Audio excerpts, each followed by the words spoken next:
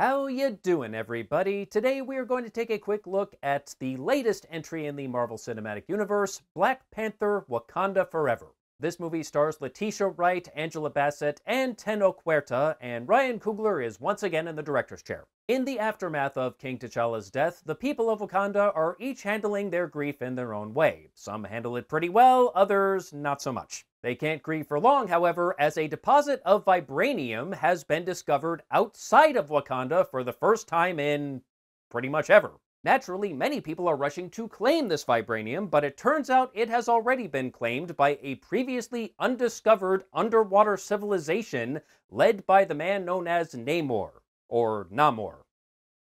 They say it both ways, it's weird. I really like the first Black Panther movie. Coogler is a very talented filmmaker and did an amazing job. Certainly helped that he had a hell of a cast to work with, including Chadwick Boseman, R.I.P. And I, for one, wish we saw more of T'Challa and the Wakandans in Infinity War and Endgame, and I think the reason we didn't is Marvel just didn't realize what they had on their hands when they released Black Panther. And that's even more tragic in hindsight, considering what happened to Mr. Boseman, and the people behind the sequel to Black Panther certainly had a hell of a task on their hands to carry on after his death. They elected not to recast, which pretty much means the character has to be killed off, and that's exactly what happens right at the beginning of the movie. This thing is gonna kick you directly in the feels. And honestly, I think they handled it about as well as they could have. It was certainly sad and definitely tugged at your emotions, but not in a way that felt exploitative. And in the aftermath of his death, Wakanda, now led once again by Queen Ramonda, played once again by Angela Bassett, has to deal with fucking white people.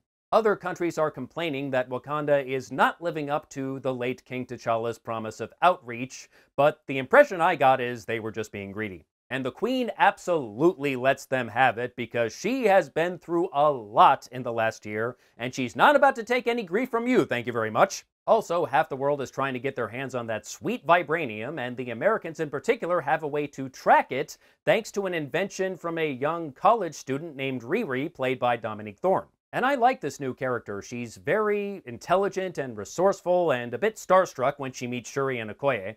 I just wish she had been given more to do. Because she is responsible for the vibranium detector, everyone wants a piece of her, and it seemed like she was going to be a pretty important character through the first act, but after that she was basically reduced to a MacGuffin. And I'm not sure she was ever intended to be a big part of the story. It seems like she's mainly here so this movie can serve as a backdoor pilot for her upcoming Disney Plus series. We also have the return of Martin Freeman as Everett Ross, and Julia Louis-Dreyfus as Valentina Allegra de Fontaine. Boy, that name does not roll off the tongue. Yes, she is still hanging around, mostly staying in the background, but clearly plotting something nefarious. And her presence in this movie led to a kind of a weird moment. There was a bit of a reveal involving her and Everett that really kind of came out of nowhere and didn't really amount to anything. It made me wonder why they bothered. It was just like, oh, well, that's interesting. Okay, moving on. Lupita Nyong'o, Danai Gurira, and Winston Duke are back as Nakia, Okoye, and M'Baku. All of them are great, especially M'Baku. When is he getting a Disney Plus series? That needs to happen. And I do like the banter between these characters. It feels very genuine, and it's funny, but it doesn't feel like they're quipping just for the sake of it. There is a moment in this movie where we get a bit of a conflict between the Queen and General Okoye that I honestly had a hard time buying. Like, I get what they were trying to go for, but I really did not buy the Queen acting in that manner. It didn't feel right. The main focus of the movie is Shuri, played once again by Letitia Wright, who is dealing with her grief in a very different way than most Wakandans, as they tend to be a very spiritual people. Shuri has not the tongue for it. In fact, I think the first thing Shuri says in the movie is, "Bast, if you save my brother's life, I promise I will never question your existence again." And that goes about as well as you'd expect. And Shuri tries to deal with it in her own way, but has a really hard time letting go of her brother. And in spite of Letitia Wright's recent clownery, look it up if you don't know, or maybe you shouldn't, maybe ignorance is bliss. But in spite of all that, her performance is very good, and it's hard not to feel bad for her, even when her grief is leading her down a very dark path, which leads to a cameo that I was not expecting.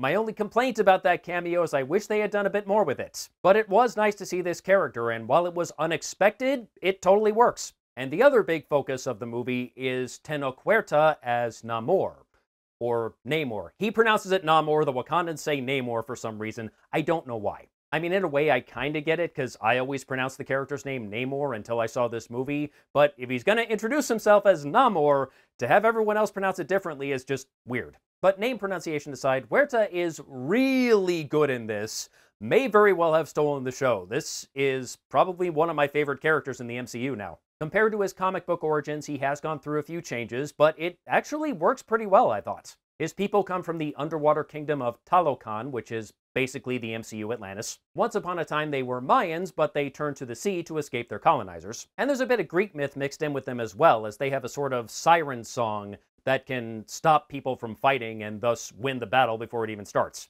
And NAH-mor is unique among his people in that he can easily travel between land, sea, and air, because those wings on his ankles allow him to fly. And there's a lot of interesting stuff going on between NAH-mor and Shuri. NAH-mor clearly has a very deep love for his people and would do anything to protect him, which Shuri can respect, and indeed she probably sees a little bit of T'Challa in him because of it. But unlike the late King of Wakanda, NAH-mor is willing to do anything to protect his people and is not about to let those pesky morals get in the way.